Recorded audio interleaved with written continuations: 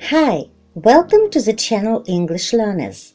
Today we are talking about household chores. I think nobody likes it when his house is in a mess. Doing household chores and keeping the house clean and cozy are necessary in every flat. My parents work hard and they get rather tired after work. So it goes without saying that they don't have to manage all the housework, and I have to help them. The proverb says, "Many hands make light work," and I agree with it. In my opinion, it's not a bad idea to share the household chores between the members of the family. Everyone in our family has some household chores.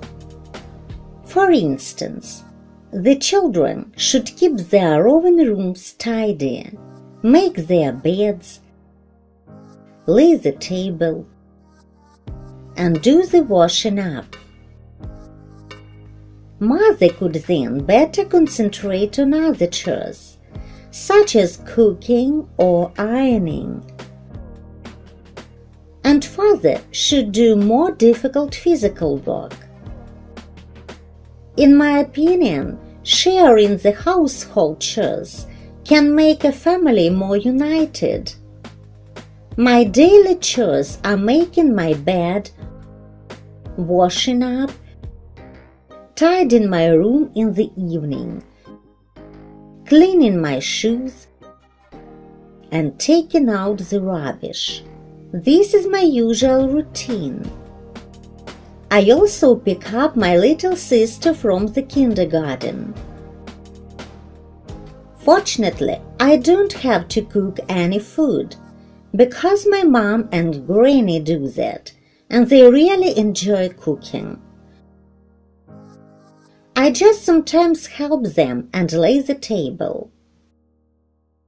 Once or twice a week, my mother asks me to go shopping to the nearest food supermarket. I usually buy some bread, milk, fruit, and vegetables.